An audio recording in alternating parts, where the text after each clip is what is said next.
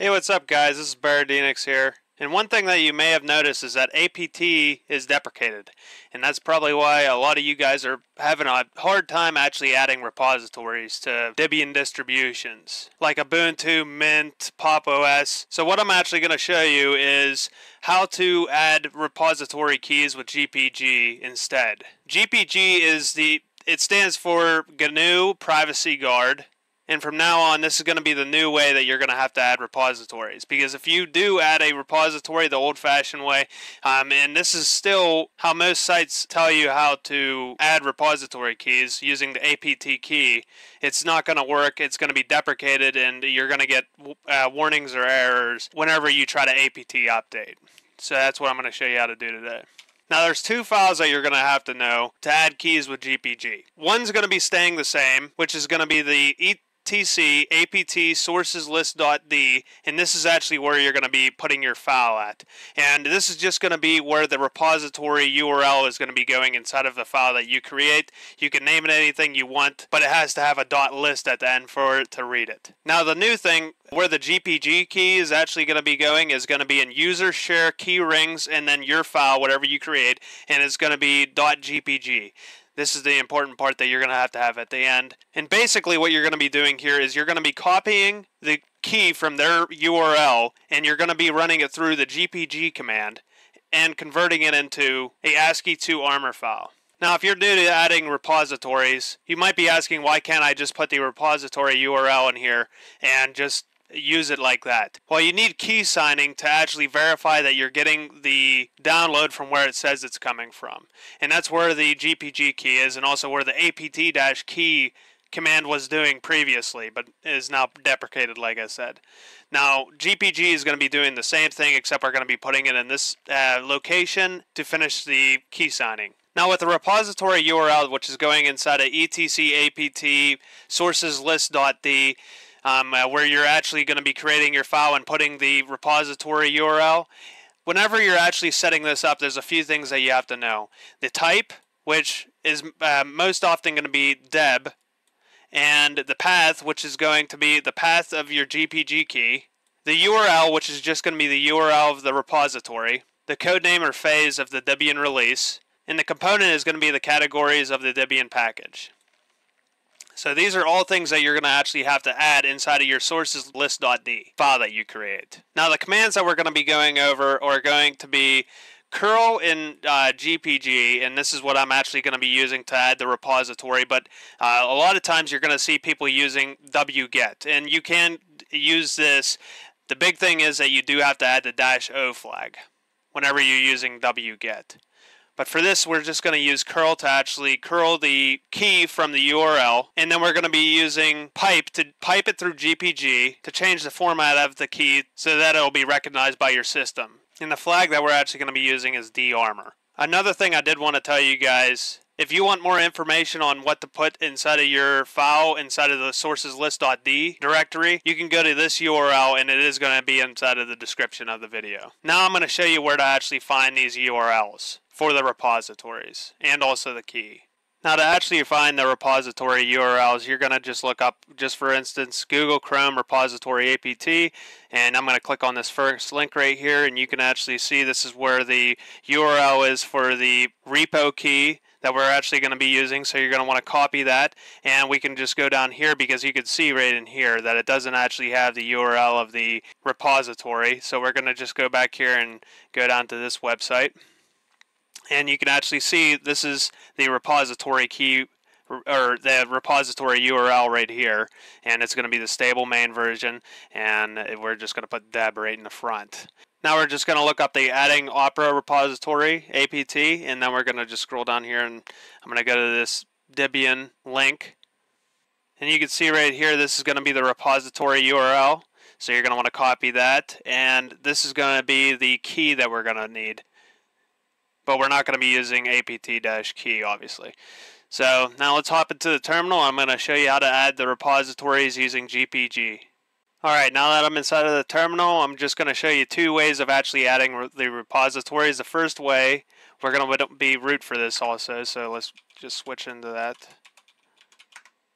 And we're going to just go inside of the etc apt and sources list.d. And now I'm just going to make a Google.list. You can call this whatever you want, but I would obviously suggest that you keep the name consistent with whatever repository it's going to be. And now we can just nano into Google.list. Now we can put deb in the brackets, and now we're just going to put where the key signature is going to be. So I'll just put by and equals, so it's going to be inside of the user share key rings, and whatever we're going to be calling this key file, which I'm going to be calling it Google-key and GPG, and it's got to be a .gpg at the end there. Then we can close that off with a bracket. Now this is actually where we're gonna be putting our repository URL, and we're just going to plop that right down inside of there. And this is going to be the stable and main version. So now we can go Control X, yes, and enter. Now if I update right now, so let's just do a apt update. This is the error that you're going to see if you're not using key signing. So you can see it right down here. Here's some of the errors. Now actually how we fix this is we're going to have to add the GPG key, and we're just going to use curl, and then we're going to put the URL of the key, plop that down right in there, and we're going to just pipe that into GPG and use darmor, and then we're going to forward that into the file that we want to put this, which is going to be user share keyring. This is key rings, yep. And then what we're going to be calling this, which we called it Google-key and GPG. Oh, I forgot to put another dash by darmor. Okay, there, that would have worked. Now if we do a apt update, you can see everything was added without a hitch, and you can actually see our repository right here, and everything went well. And if we do a apt search right here, we can search Google, and we can just pipe that into grep and do a Google and dash Chrome. Okay, now you can see some of the options that we have here. Google Chrome stable, and that's what we're actually going to be installing. So, and I can just take that and do a apt install, and then you can see that works without a hitch. And you can see that I already have it installed. Now the other way to actually add repositories is to just do it through commands and not actually creating the file inside of the sources.list. So I could just show you here, and you can actually do this anywhere. So let's just go inside of our home directory. And if we do a echo, and then we can put deb and our brackets and do signed by equals user share key rings and opera, whatever we're going to be calling this, which is, I'm just going to put it key.gpg, close the brackets, and then we're going to be putting our URL for the repository right inside of here.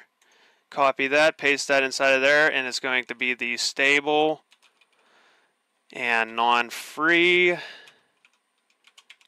And then we're just going to redirect that into etc, apt, and Sources.list.d, and then we can just put our opera folder, and like I said, you can call this whatever you want as long as it has a .list at the end.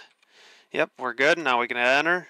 Now if I go inside of, if I ls inside of the etc, apt, and Sources.d, you can see that we have our opera list inside of there, and if we actually cat that out, okay, yep.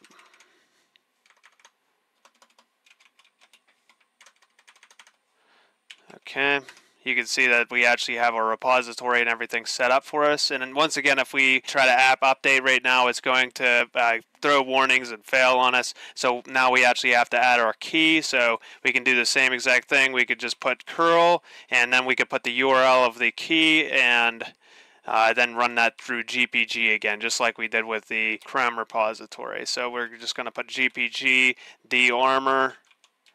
Okay, and then we're going to just forward that into user and share keyring and opera, whatever you want to call this, as long as it's the same, and GPG. Okay, run that. Now if I do a apt update, you can see we actually added that repository, nothing failed, and everything's looking good. And what I meant by what you want to keep this the same, pretty much your path here is what you're going to be putting inside of your .list file, and you want to make sure that these are going to be the same. Obviously, if we change the name of this right here, is going to not actually know where the location of the key is. So, and that is important to get that proper. But besides that, I hope I helped you guys out adding repositories with GPG. If I did help you out, leave me a like, and thanks for watching. See you next time. Peace.